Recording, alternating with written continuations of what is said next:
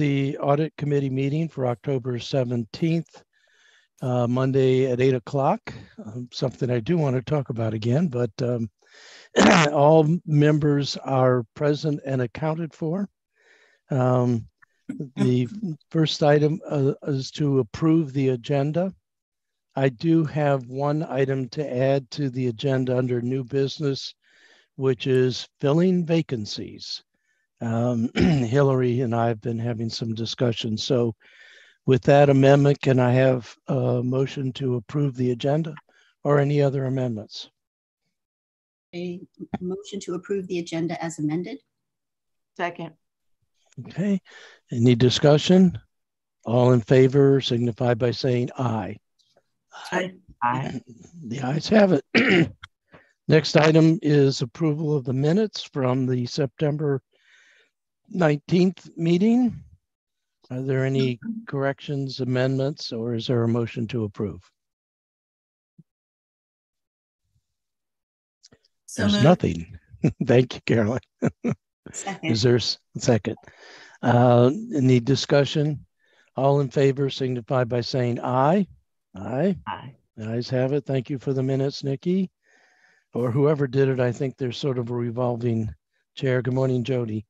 On old business, we have 3 items which are kind of standing items.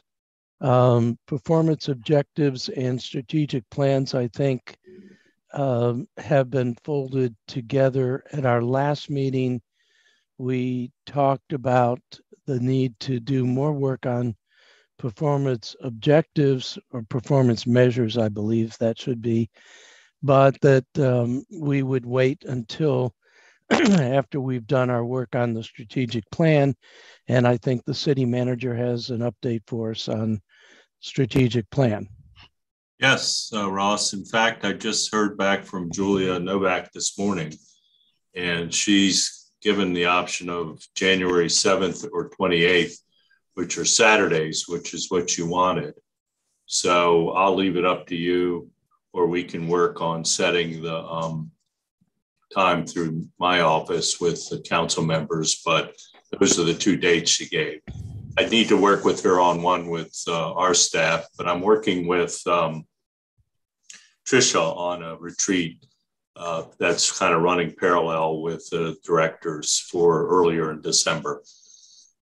Okay, thank you. So just to reiterate, the plan is to have 2 retreats, one with the senior staff and one with the city council, to review the current strategic plan and go through an exercise of determining any changes we might want to make. I'm assuming after that, Mike, that there'll be some sort of exercise where we bring everybody together.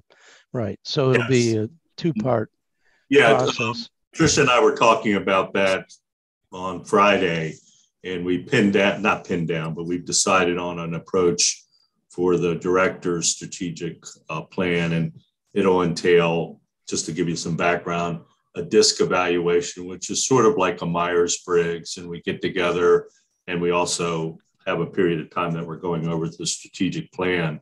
And then presumably I think the 7th would probably be better with the council because it's a little earlier in the budget cycle. And then from there, we'll get together, all together with the directors, but I haven't pinned down that time.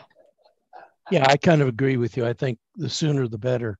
But I've just pulled down the old strategic plan, and I think some of the salient components of it are coming up with a shared vision, a vision statement, and a mission statement, and then coming up with some key goals that were in the plan. And I don't know that everybody, and in fact, I don't know that anybody other than me, possibly you, Rhonda, have the full thick report, which not only includes the strategic plan, but also includes a citizen survey, which, if you'll recall back to our budget, the way we've budgeted this is money for developing a new strategic plan, but also money for doing the citizen survey.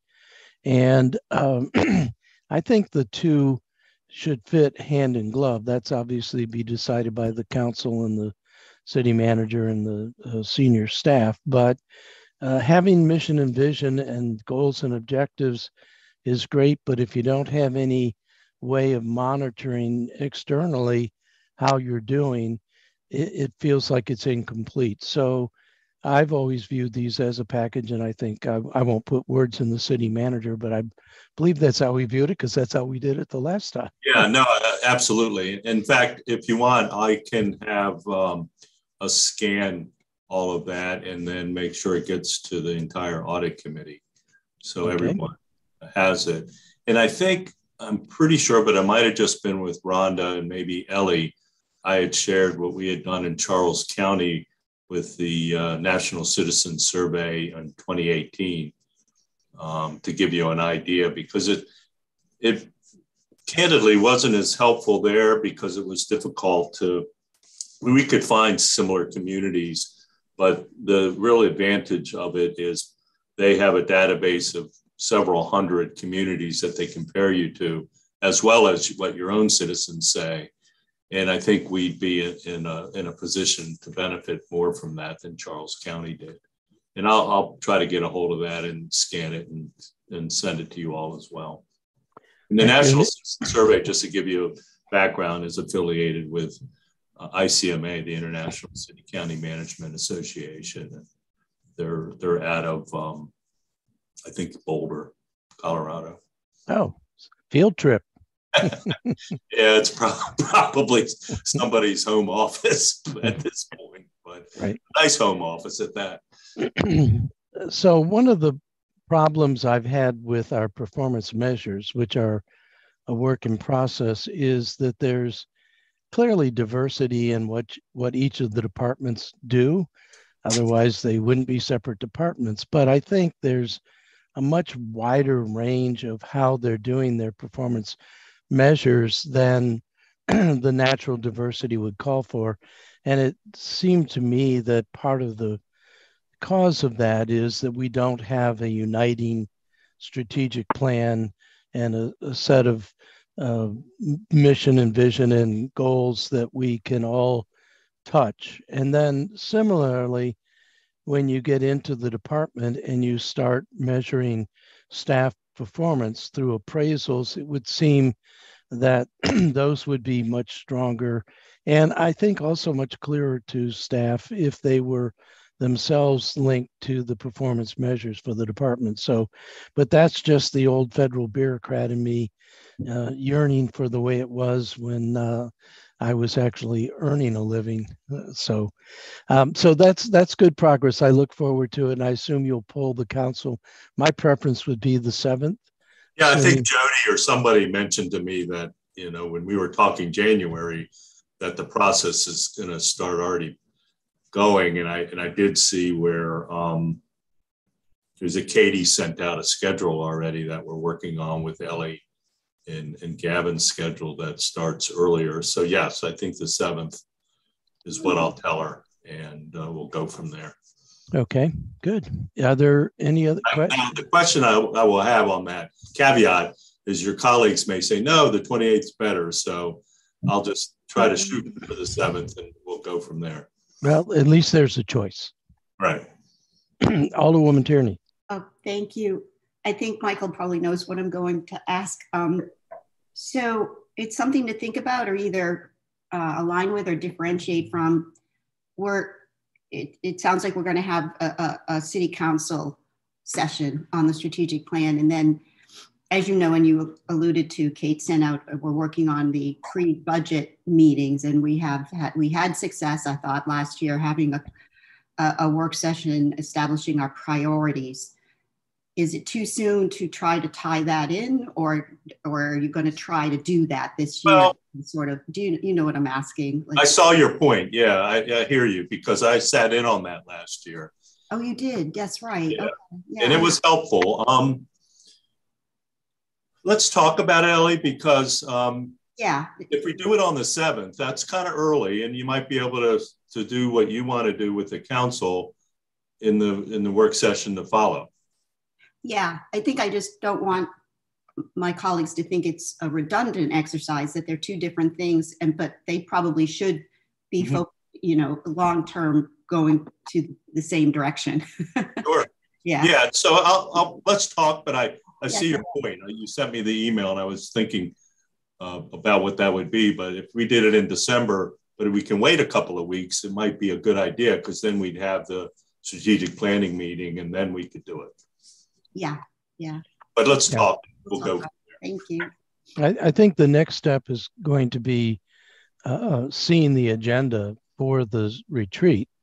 And I think a lot of the upfront work is going to be forming the consensus on the strategic mission and vision and goals. And with us, particularly me, I'll admit, who likes to talk, that could take quite a bit of the day. So we'll see how it goes, but at least we're moving forward, and I'm pleased with that. And I thank you, Mike, for your efforts. Jim, I can't tell whether you were thinking about asking a question or you're just pensive. Okay. Listening intently. No, listening.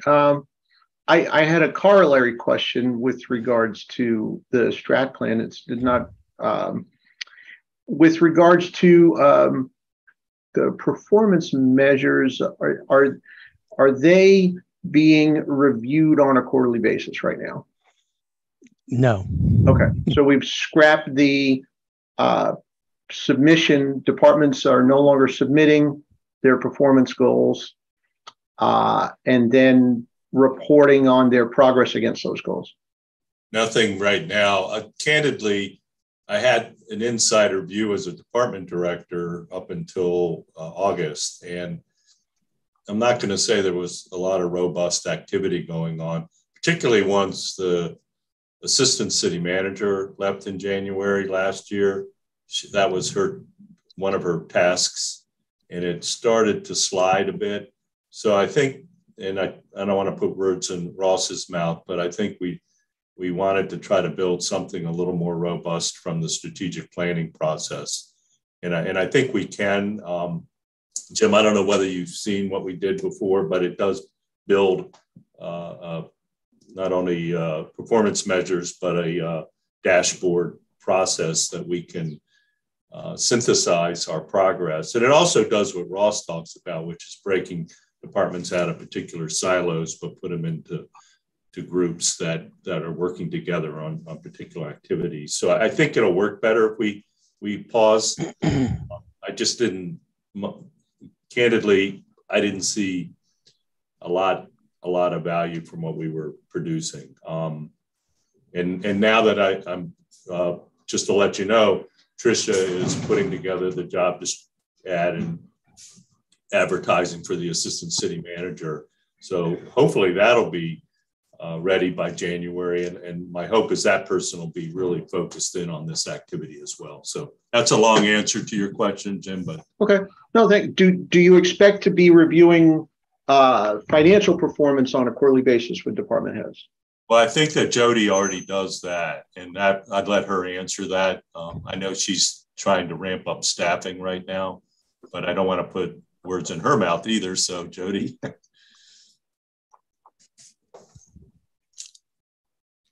Interim statements. Are you talking about the quarterlies?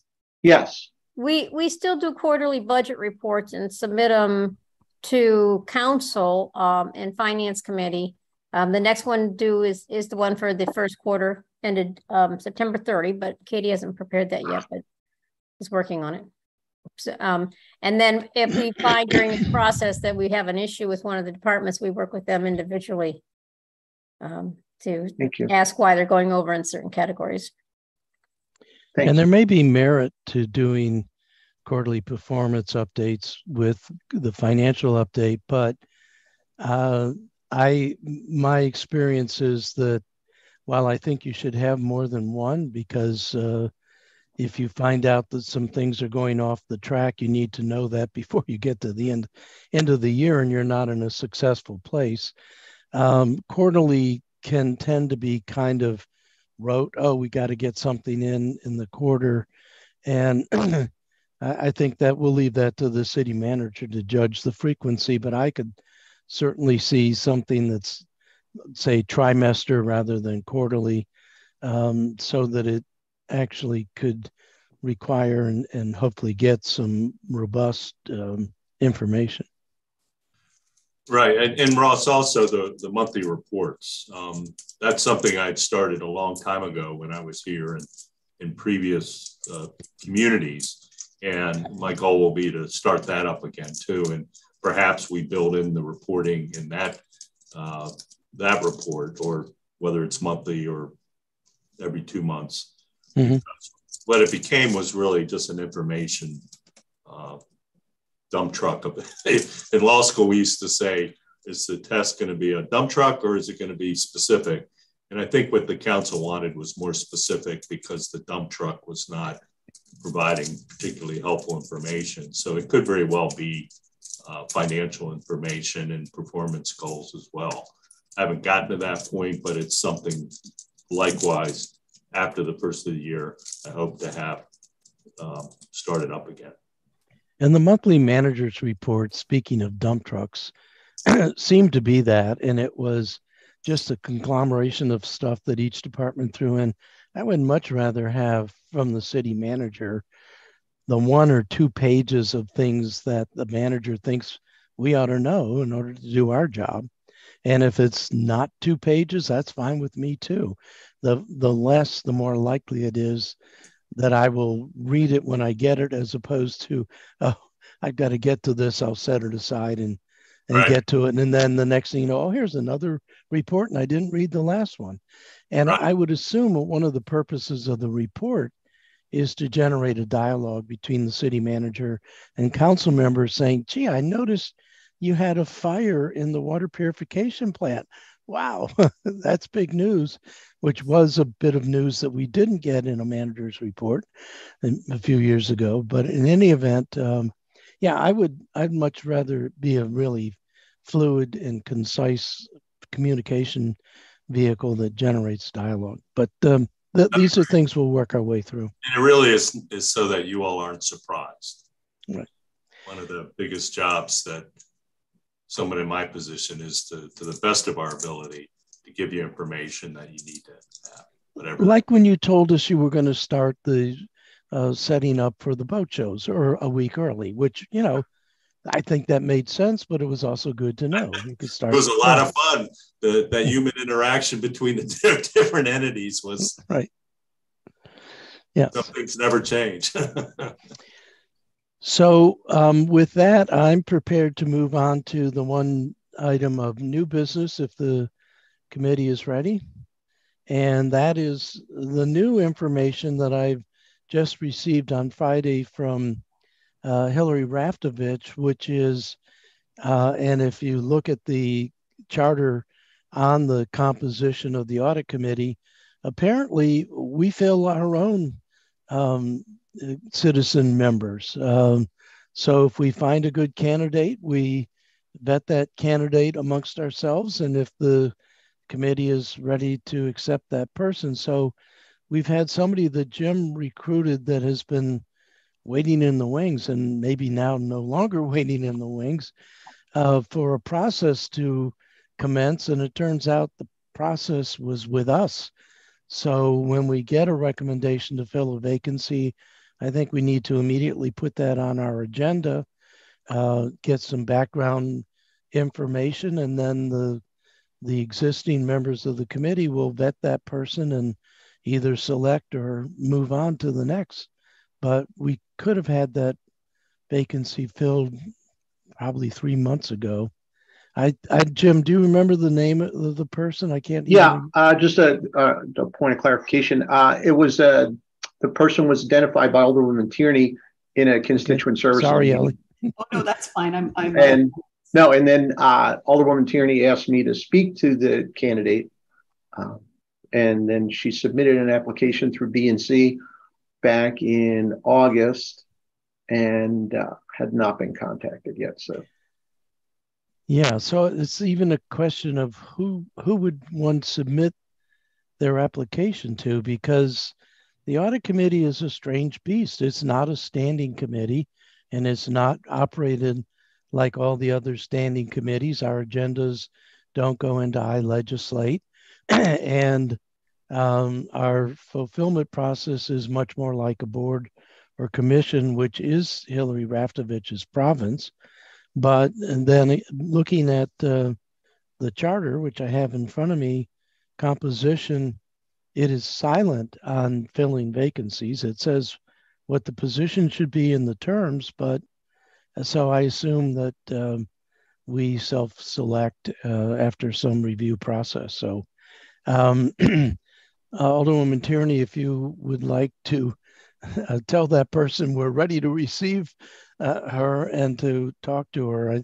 And maybe we should set up a subcommittee of people like apparently we have, which is Jim and Alderwoman Ellie, to interview the person. And I haven't seen a resume. That doesn't mean that I wasn't sent one. It just means I haven't seen it. But I'm all for trying to keep the committee as full as possible. So yeah, her name is Anne-Marie Baker, and okay. I left off where I gave the information. Being Jim had more knowledge of the specifics of auditing principle and all, I asked him to interview her, and I will contact her about what the status of her formal application is. Okay, I would appreciate that because we want to fill the vacancy. I just noticed that I was remiss, and I don't know whether this is a psychological foible or what, but under old business, I left risk assessment untouched, and it is very clearly in our code of responsibility of this committee. And I just saw a communication from Katie George on another matter. Some of the other council members might have seen that, but that is something where there was a robust program initiated, and I think that it is something that I have to admit may well be that I'm the biggest stumbling block there, but it is clearly a responsibility outlined for us to do. I want to treat that, unless there's input from the members, in the same way that when I give you my report from MML on how other communities do their audit function, because one of my concerns about the risk assessment is how far does the purview of this, what is clearly a city council function, venture into the administrative function of the city.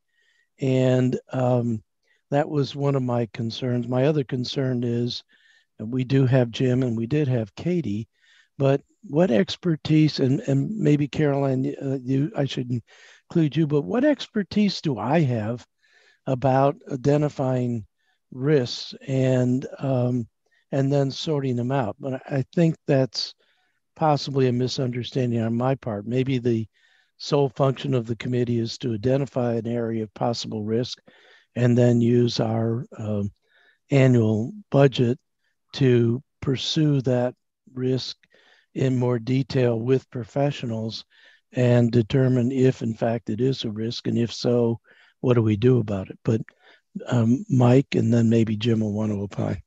No, I was curious, Jody, would that be something that Corey would get involved in from your office? Or the risk assessment that Katie George began had more to do with risk of loss of financial assets or physical assets, not risk to employees. Corey's job focuses on safety for employees. So he's heavily involved in workers' comp, inspecting work sites, that kind of thing. Okay. So that's the kind of risk assessment. And Katie had all of us look at the city and write down what we thought our thoughts were on the most risky areas, financial or non-financial assets, and concerns about city operations. So Would that be tied into what Jackie was doing, Guile, on the resiliency survey? Because that was almost a specific exercise discussion on risk. Are you familiar with that at all? I was. Yeah, it was several months ago. I don't think that was involved in this. It could have. I mean, you could tie them in loosely. I think the way we were doing it, getting everybody's thoughts, and then the committee was going to compile all of the thoughts and then determine what the committee thought was going to be the most risky areas and what should be addressed first in the way of some kind of performance and or financial audit, depending on what they decided. Jim? Thanks. When Katie had proposed a risk assessment, the purpose was to inquire as to what were the operational activities of city government that, if were not functioning properly, would lead to a financial loss. And I'll give you a hypothetical. Let's say you have someone in, I don't know, let's just pick the harbor master's office, and that person has been in that role for a number of years, and there's very limited controls in that department. And because one person is collecting fees and one person is not recording the number of fees that are received, and then those deposits are not being made. So what you have there is an operational activity that creates a risk, which could result in a financial loss. And the purpose of the risk assessment was to identify the operational activities. And then the function of the audit committee would be to say, what should we do? Who should we engage on a contractual basis to come up with what are our risks of financial loss? How do we mitigate those? And what recommendations would they give to improving the operational activities?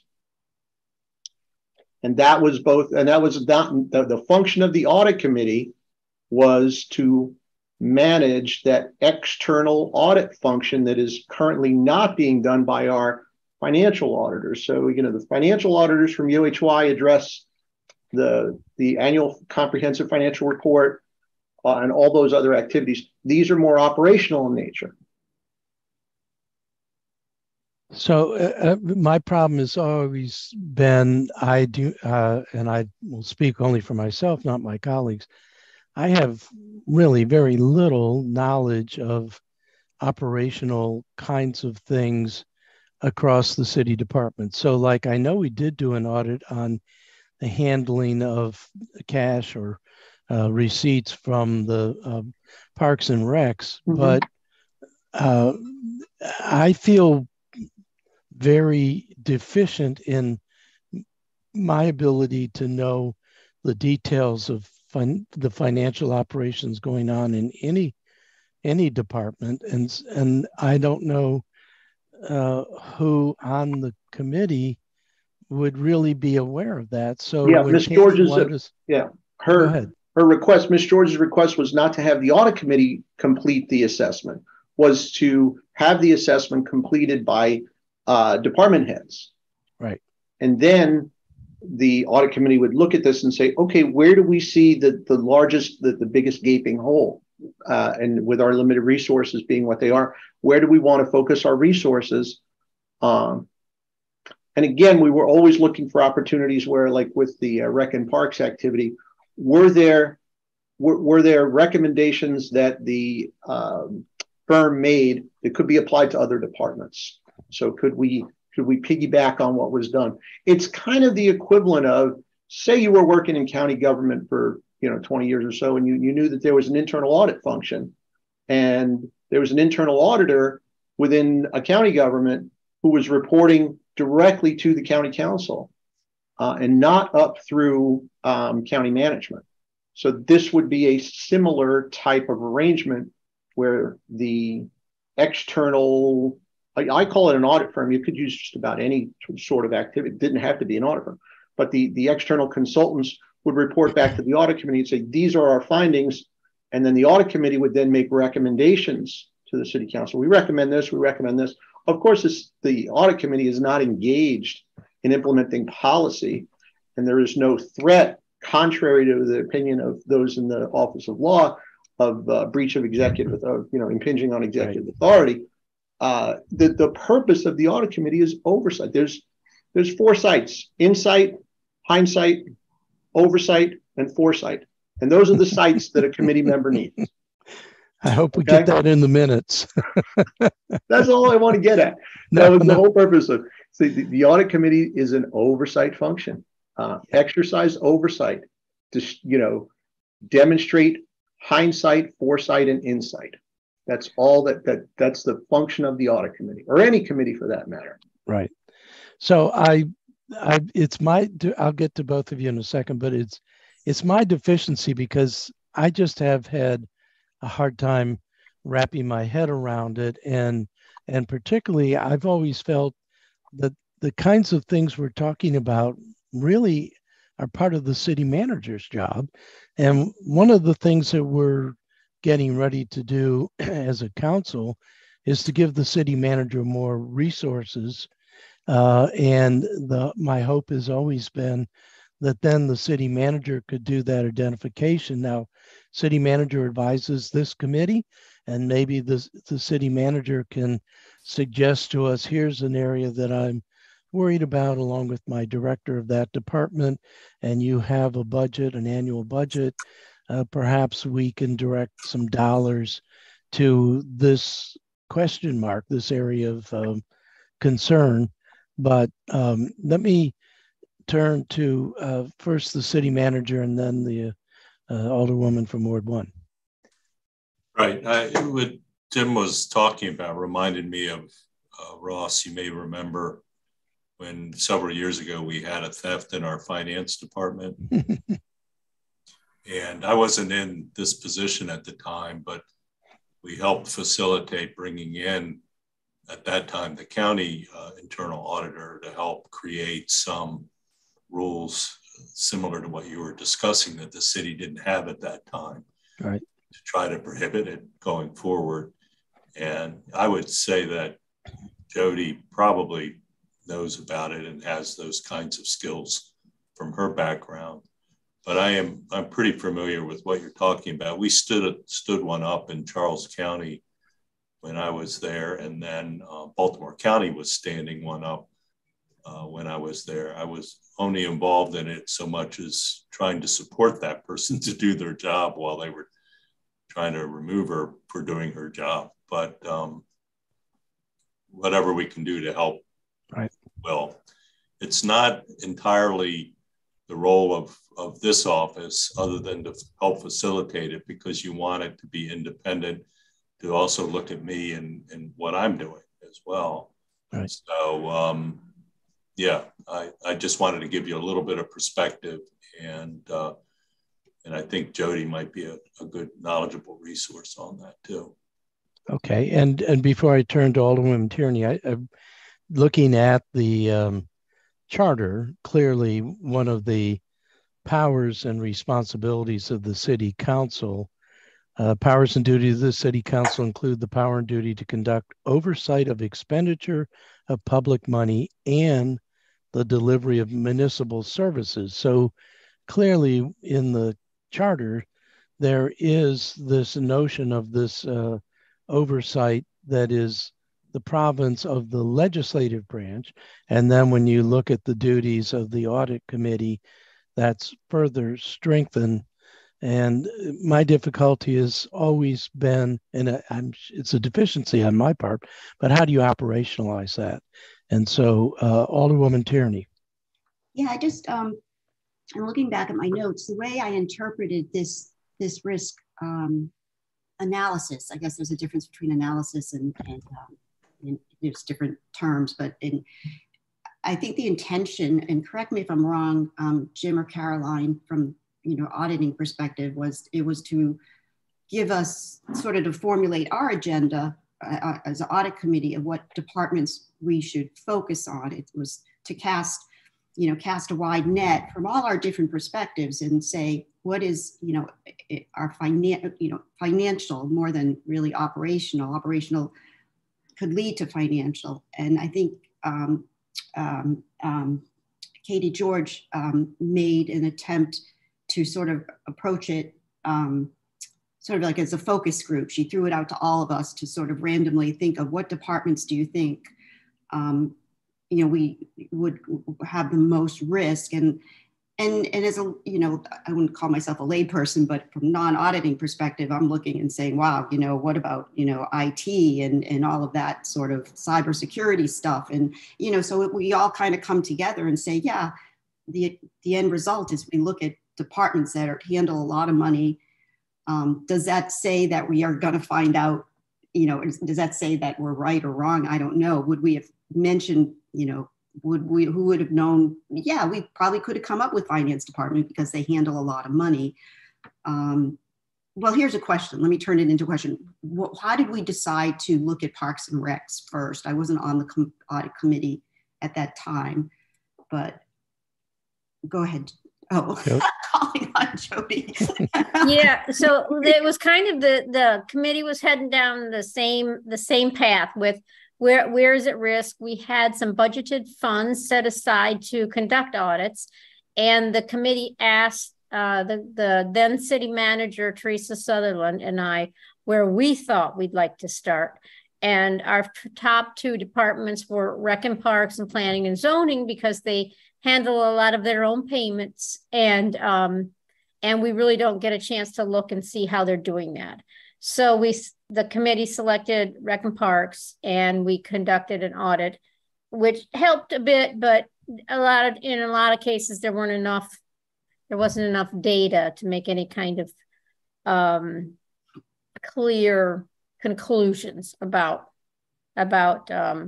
controls. And then we had set up some recommendations, which we worked on somewhat, and that's still in process as well. So that's how that got selected. It was kind of like an informal risk assessment, and based on our knowledge, Teresa Sutherland had been the county auditor, and I had worked for her in that role as well. So we decided where we thought the risk was, and it was just our informal assessment of risk. Yes, Carol. Yay, I was waiting for you to speak up. Caroline. Yeah, I try to wait until I really have something to contribute to the conversation, because ultimately everything I'm thinking you all ultimately get around to saying. So I don't want to slow the meeting down. So forgive me for being quiet until I have something that I think might be substantial. But I'm just kind of wondering if, based on everything that I'm hearing here, we have a strategic plan that's in the works. We have an audit that's being completed that will have recommendations for potentially some ideas for internal controls. Rather than us coming up with what the risk assessments should be or what we should be pursuing, why don't we take a combined suggestions from both the strategic plan and whatever everyone's performance objectives turn out to be, mirror that with the internal controls that may or may not be presented in any sort of audit to see where there are deficiencies. And since we have limited resources to pursue an audit in any given year of a department, use those two pieces of information to select where we want to start, rather than us trying to just, because I know nothing about city government and how it functions. So I'd be throwing a dart at the wall, trying to figure out where to start. I'd rather start with my best guess as to where there's a deficiency, or take Jody's or Mike's recommendations based on what they're seeing in city government, than me sitting here as a layperson. I mean, I know you're calling me a layperson, or you're calling yourselves a layperson. I'm calling myself a layperson because I know nothing about city government. So I just see, where am I throwing good money after a waste of time? I need some guidance as to where the deficiency is. So I turn to either performance objectives that are not being met, internal controls, and an audit that are being recommended. And that's where I would start. Thank you very much for that, because that does resonate with me. Just the mere question, do you have internal controls, whether it's just for finances, handling cash or whatever, or any other internal controls, does seem to me to be a strategic question that we would want to ask. And again, I don't have any great expertise there, but I do understand that there needs to be systematic controls. And so that could be a good starting place. Just what are the internal controls mechanisms across the department, presumably starting with those that handle cash, but may grow into something bigger. Correct. Well, I don't want to, I know that I have my personal confusion over this. I don't ever want to let it go because it is one of our clearly outlined, defined responsibilities. So I do think that we need to get back to this, and I'm open to suggestions for topics that could be put on our agenda for other than just the term risk assessment, a little more detail, a little more meat on the bones for a future meeting. But with the committee's permission, I'd like to move to the MML question that I was charged with following. And I have to tell you, I just got an update from Jim Peck from MML on what other municipalities do in terms of their audit functions. And my gleaning, I'll tell you who he went to: Bowie, Cambridge, College Park, Cumberland, Easton, Frederick, Gaithersburg, Hagerstown, Rockville, Salisbury, and Westminster, which I think is a pretty good selection. A lot of variation in size, but also location. And so far, none of these municipalities, now Cambridge didn't report, Easton didn't report, have an audit committee that is independent of the finance department. And so in every one of these things, he'll say, like Bowie, the council's feedback is sought at the annual presentation of the financial audit. College Park, the floor is open to the mayor and the council for questions and comments. Now, and it goes on in that same vein. No instance does Jim report that there is an independent audit body. Now, I need to go back to Jim because maybe I didn't convey clearly what we're looking for, but I was astounded. I cannot believe, maybe we are in the vanguard in Annapolis, but I can't believe we're unique. But that was the essence of his report, is the council, and in one case, it was only the mayor and one alderperson. Here it is, Cumberland. The mayor and just one alderperson are provided a presentation of the audit where questions are welcome. It sounds pretty passive. So I think there's more work to pursue here, but if this initial summary look is accurate, I'm not sure that we're going to get much help, because if we're the only ones with an independent audit committee on the legislative side of the aisle, we're going to be path makers, or whatever. But that was the preliminary report. I'll be going back to Jim this week and saying, did I ask you the right question, Jim?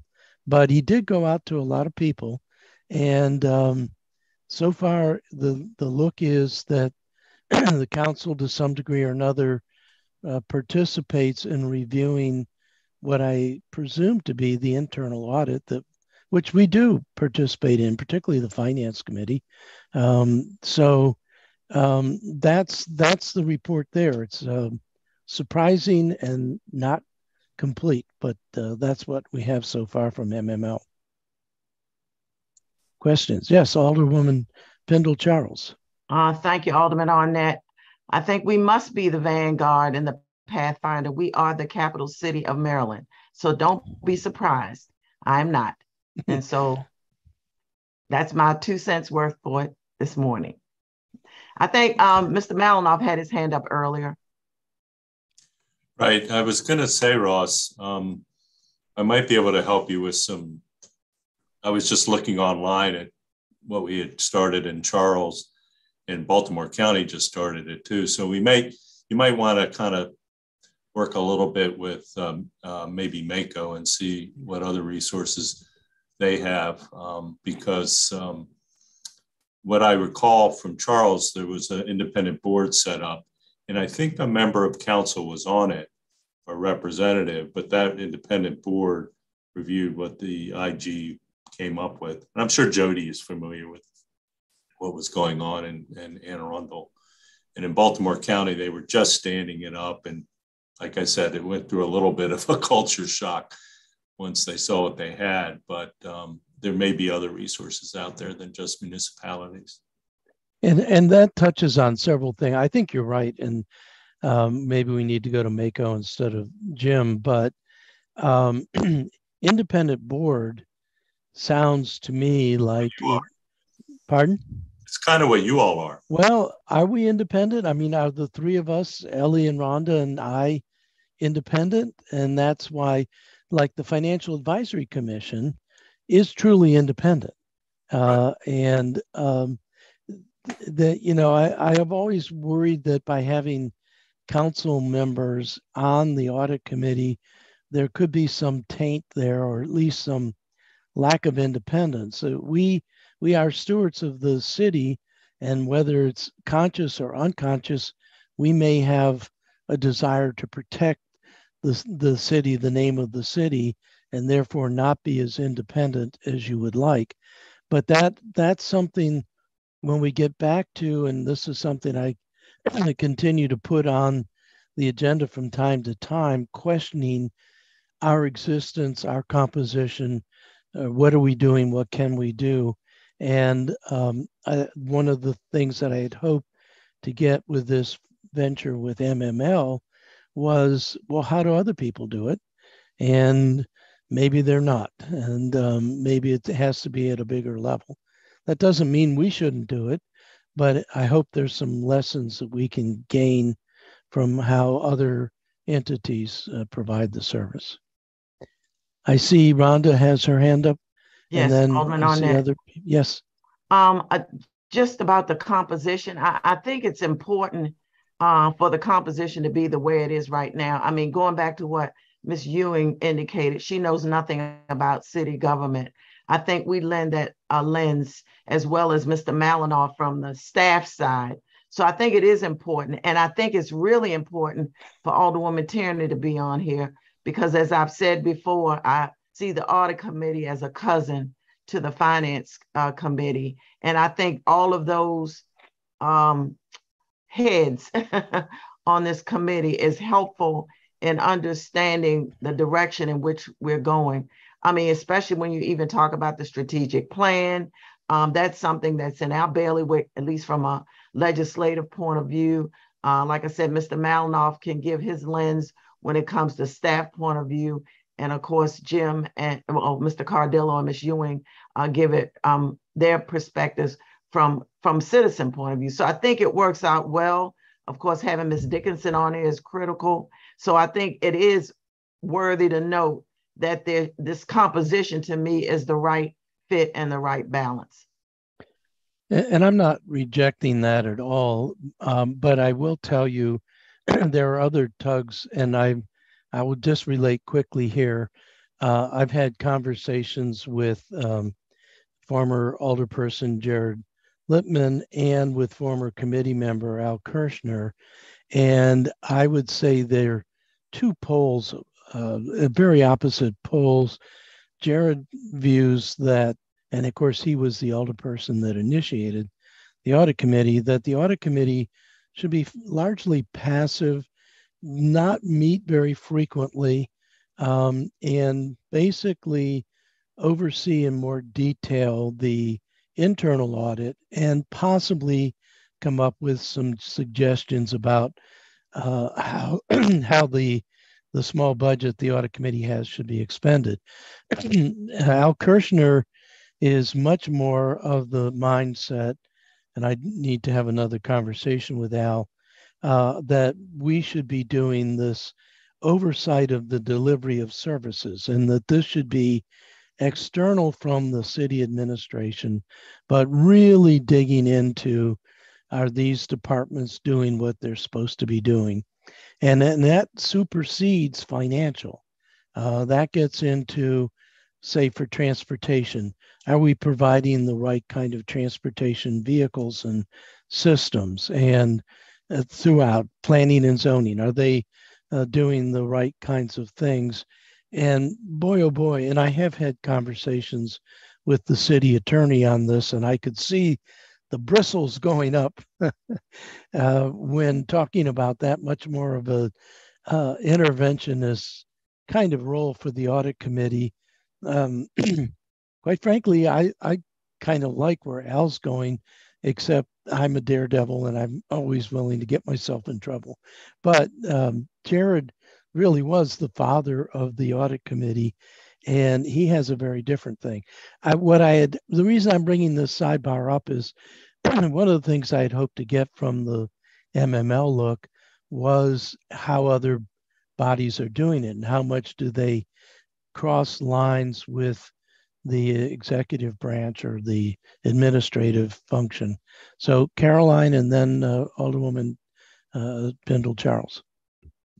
In my role, in my day job, our audit committee is, as Jared suggests, they pretty much review the regulated documentation that we must produce every year as a nonprofit, our 990, our financial audit, and just check the box to make sure that we haven't failed significantly and that there aren't any glaring errors that need to be addressed or oversights that need to be addressed.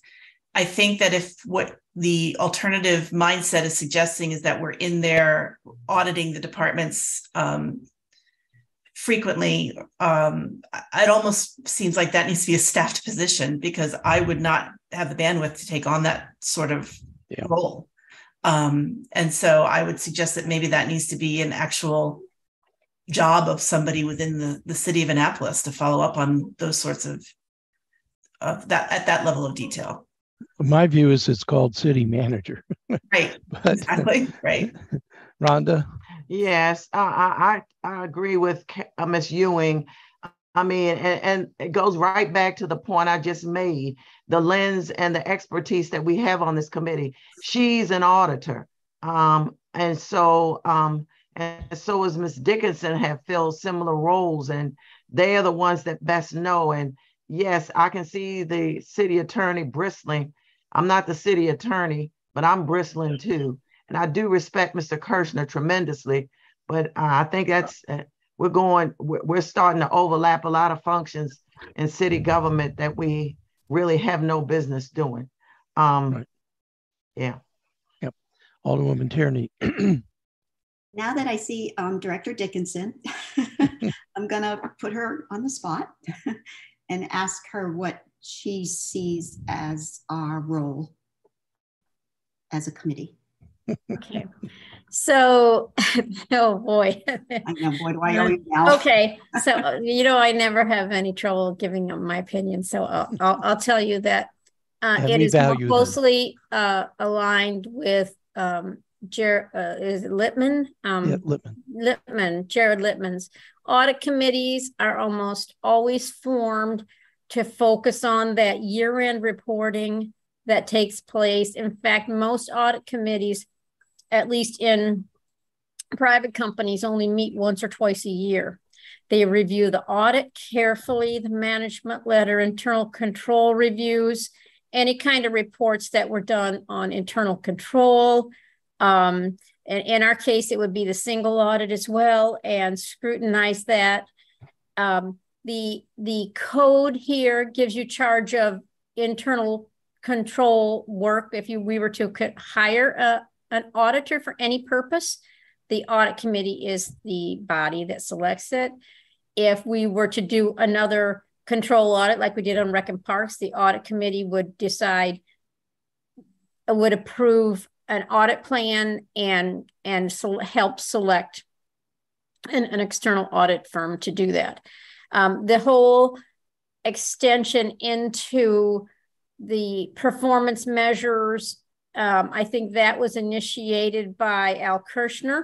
He brought that up, and it kind of is taken the audit committee down a path that I'm not familiar with. I mean, it's not to say that's not your role, but it's just like that's kind of new, and it expands your your responsibility far beyond, as you can see, is you have time to undertake. And I think that goes along with what Caroline was saying. So if you want to go that path, that's fine, but there's going to be more time and effort involved.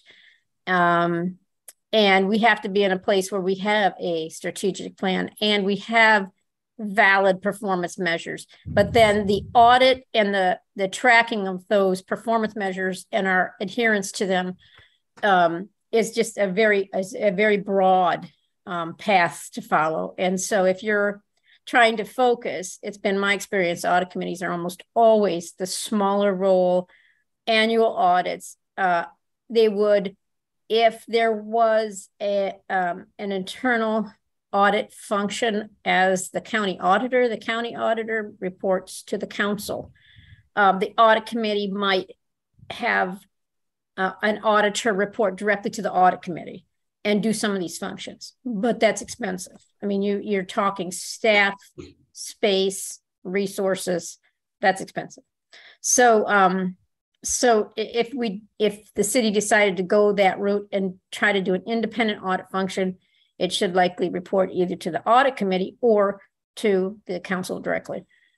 So before I go to Ms. Ewing, do these audit committees look at Gadsby rules to see if we're compliant with all of that? No, because no, I don't have that. The auditors that you hire to do your annual audit are very knowledgeable about FASB or GASB rules that apply to the entity they're auditing, and you depend on them. And in fact, some of their annual report to you is not just the financial statement. It's a report on internal controls.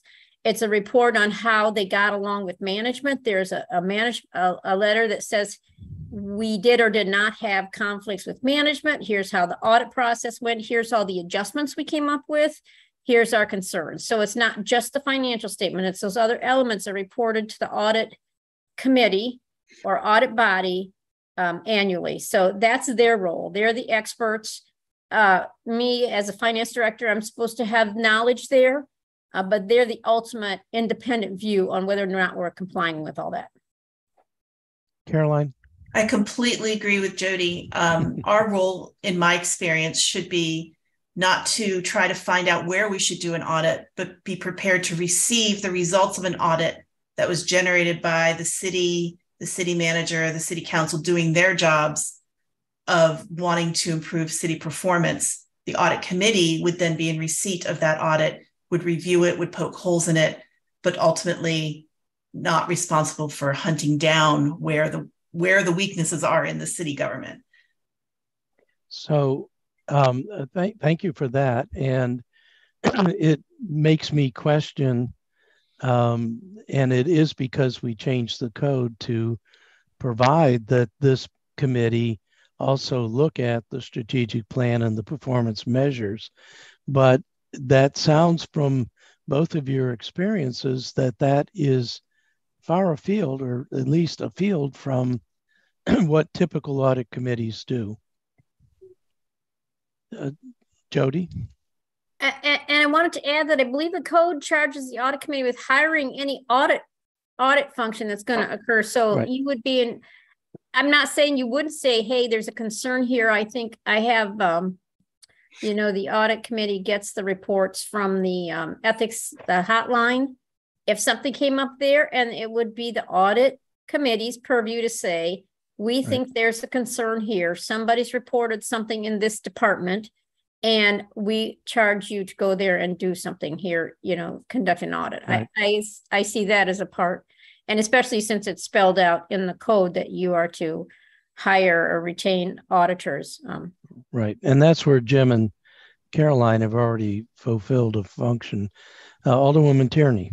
Yeah, I just want to step back and say that I think that is what our roadblock is, that we're sort of talking in circles. It's, it's sort of like the old architecture adage, form versus function. We have to decide what our function is before we start talking about what our form is, as far as, the makeup of our committee, having all the persons and what have you. So I think we need to differentiate first what our role is. Or else I couldn't agree with you more. And that was my confusion. My very first meeting with this committee was when we were going through the exercise with Katie on the risk assessment. And I'm saying, whoa, what are we doing here?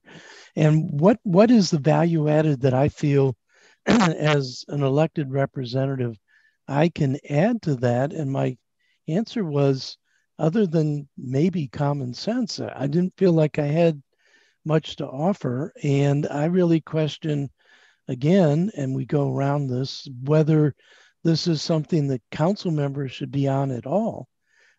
So I think we're still feeling our way. I am happy to hear, I believe it was Caroline, you say that, or someone said that first you get a strategic plan and that helps you focus on where you're going. Jody, I agree with you that I just don't feel I have the anywhere near the kind of expertise that I would want someone in this position to have to get and muck around with GASB and FASB and all of those kinds of things. Just not, excuse me, just not my expertise and even not my druthers. So, all right. Are we ready to move on quickly to the last item of the agenda, which is an update, if any, from the finance director? Can I ask one other quick question? Certainly. And please, I say this with all respect, but before we have another meeting where our performance objectives, risk assessments, and strategic plans are on the agenda again, because that's been on the agenda for a year since I've been on this meeting, how can we move forward from that? What do we need to do to determine the actual job description of the audit committee?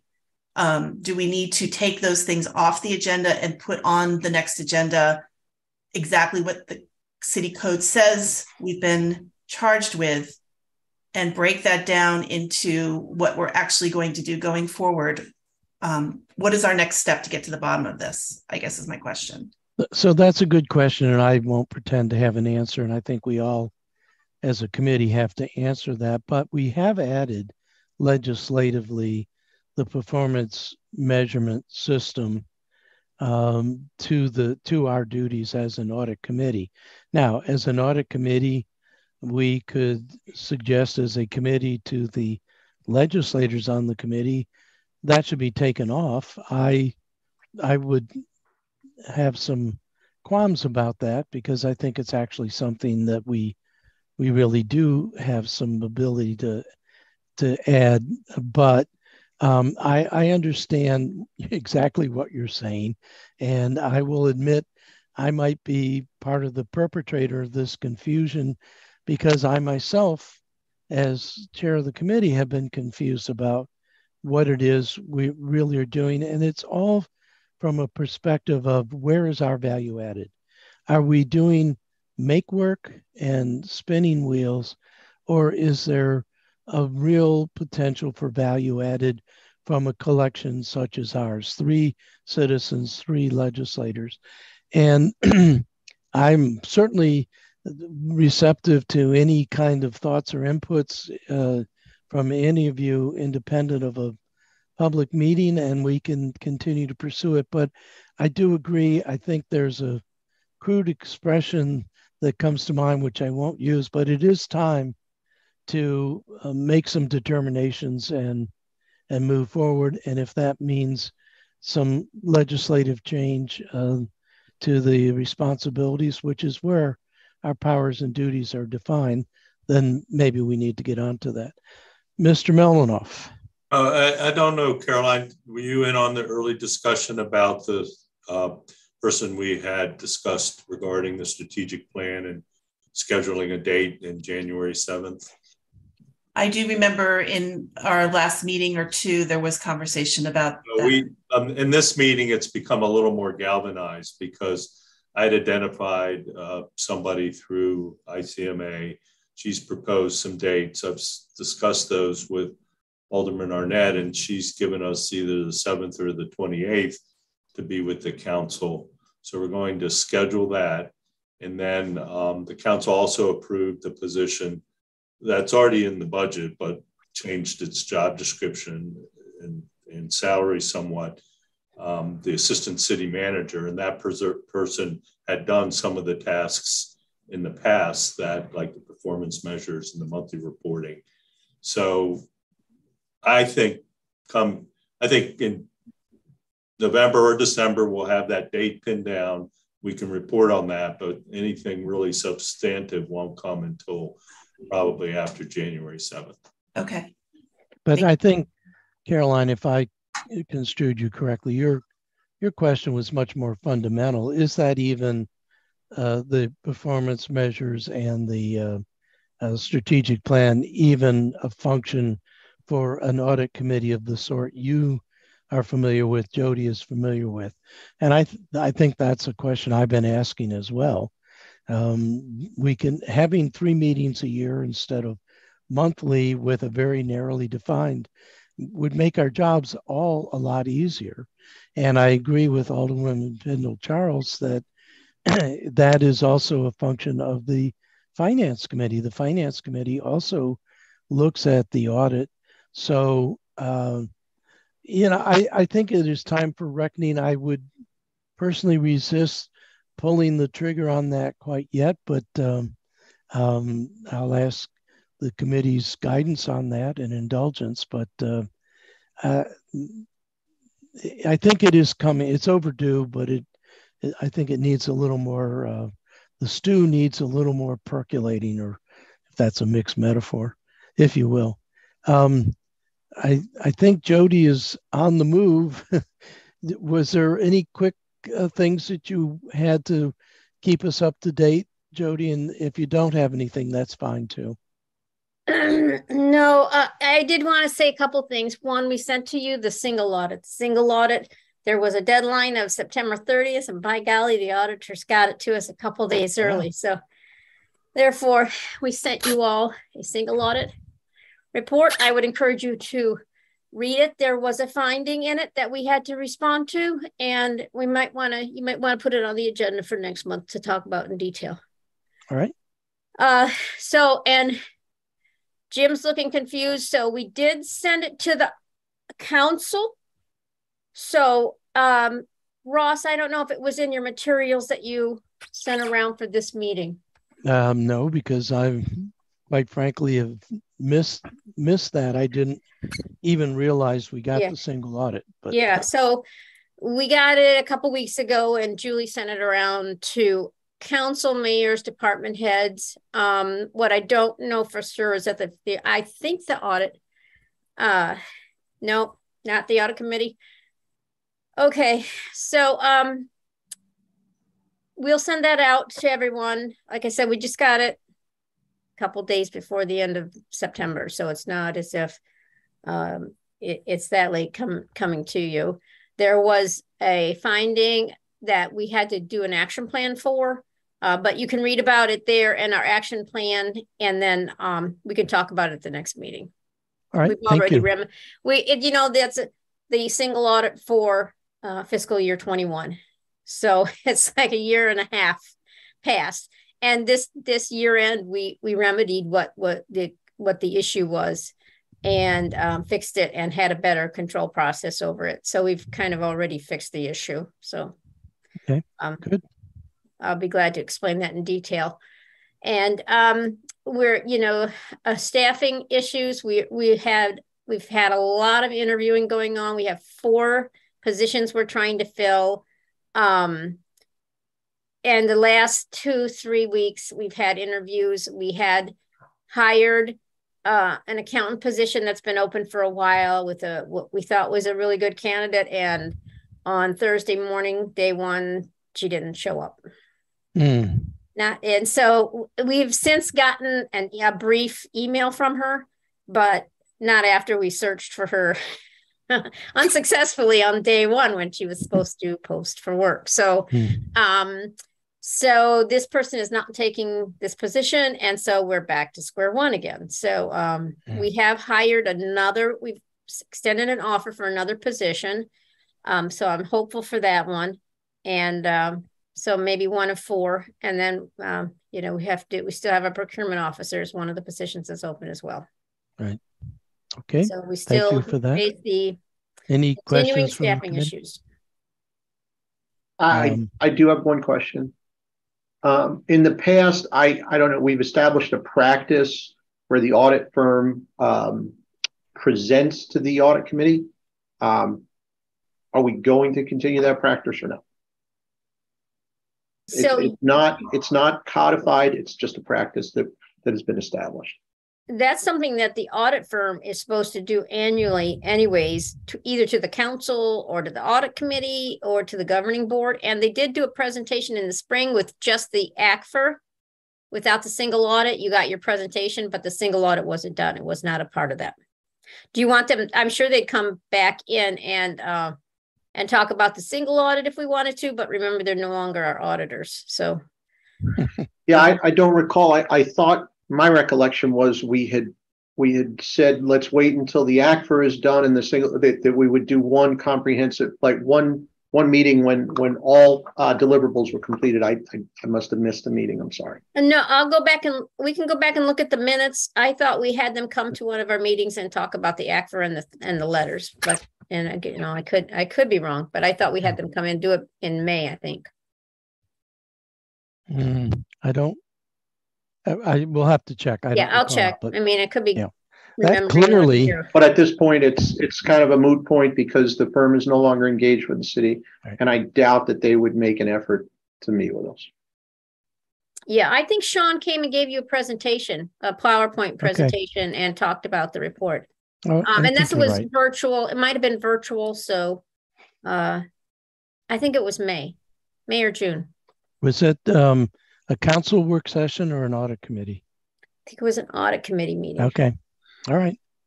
All right. And again, that could be wrong if it's virtual. Who knows? Right. All these meetings blend together sometimes. So is there anything else for the good of the order? Alderwoman Pendle Charles.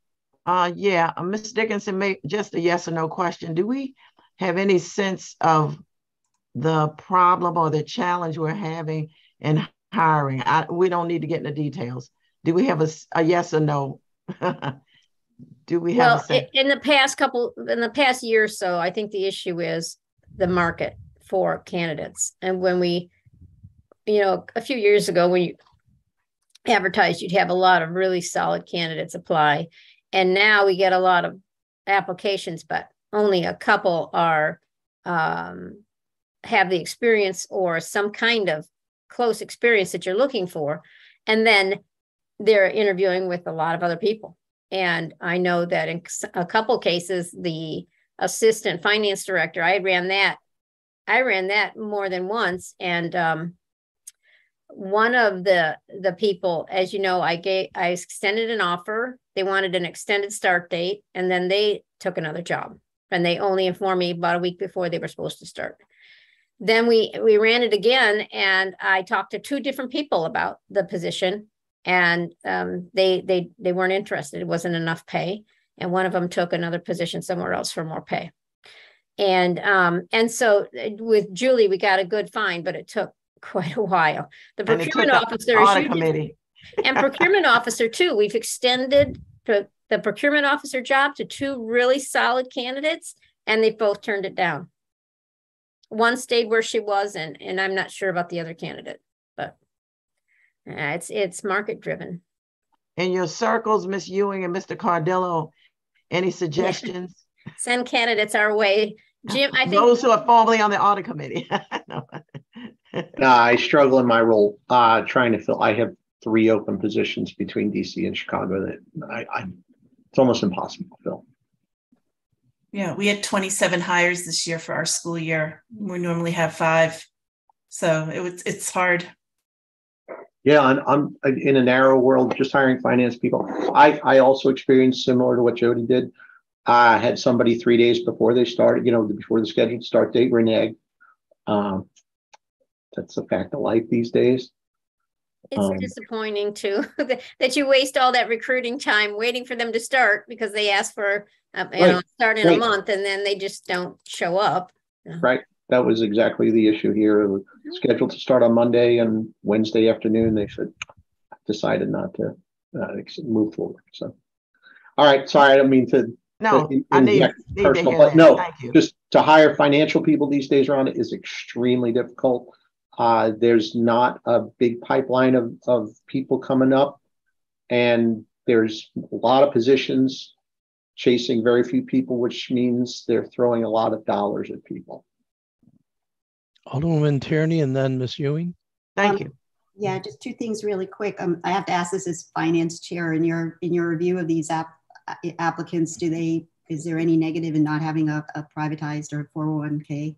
Has that ever come up? Especially if you're dealing in the finance, you know. No one's ever said that specifically. It's something that I'm concerned with, because to ask somebody you're not going to get any employer dollars towards your retirement unless you stay with us for 10 years, which is what the state's vesting period is. Right. Yeah, that's really a hard sell. If they leave before 10 years, they get zero employer dollars toward their retirement. That's got to be something we change, because that's not what today's workforce is all about. They want to be able to leave with what they've collected and move on. And if we're not going to cater our offerings to the workforce, it's going to be an issue. They don't necessarily enumerate what's attracting them elsewhere. And maybe we need to have some kind of exit interview with people that turn down offers, so we know why they're not accepting it. But a lot of people that just don't reply. Like this person that we were looking for last week just wouldn't respond to phone calls or emails. So they just kind of go ghost on us. Yeah, it just seems like it makes us, not current or viable. And I also have a problem, something I've talked about with Tricia and the city managers is the pay scale that we have for our non-represented professionals is tied to union longevity steps. So if you hire them further up the scale, they have to wait several years to get a merit increase, because we're tied to those union scales. So that's another thing that we're trying to unhitch and make it more flexible so that we can offer better compensation packages.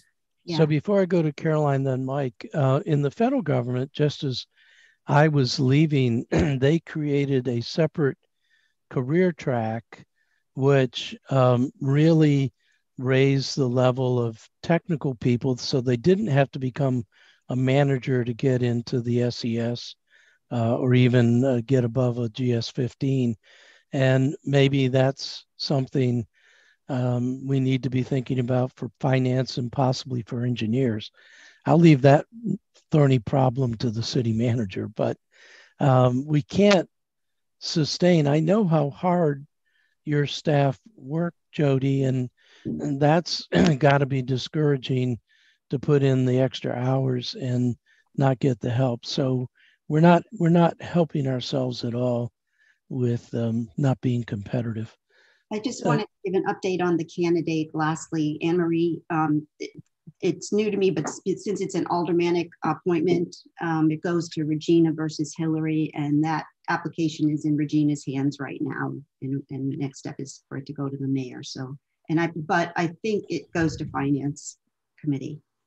I'm not sure. But okay, I'm getting confused messages, but whatever, let's get it done. Yeah. We don't want vacancies. Caroline? I just wanted to say I went back through my minutes and I found that CLA presented its ACFA report on June 21st to our committee. And I also wanted to say, just in my experience, it's definitely an employee's market. So in order to attract the best employees, you have to convince them that they want to work for you. Mm-hmm. And I know, you're a civic institution, but, trying to bring your benefits and your pay scale up to current trends would probably be very helpful. Yeah. Everyone wave to Anne Marie right now. She's watching. Join us. Thank you. Mr. City Manager. Mute. You're on mute.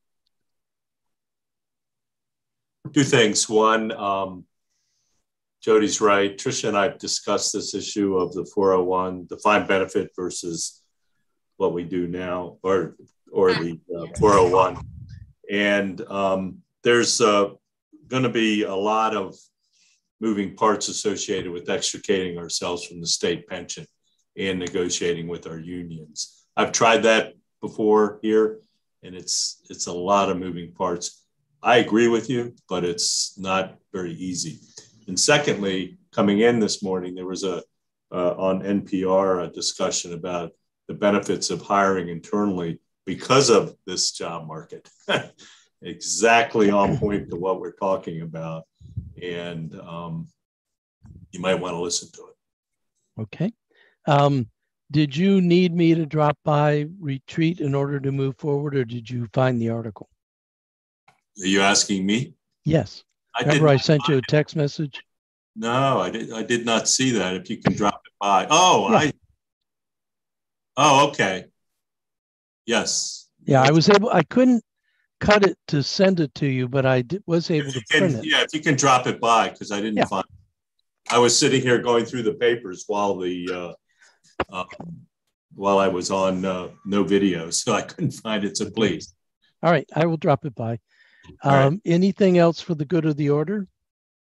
Failing that, thank you. I thought, again, we had a very productive meeting. If not yet conclusive, I still think we're moving forward to a conclusion. And so at this point, I would accept a motion to adjourn.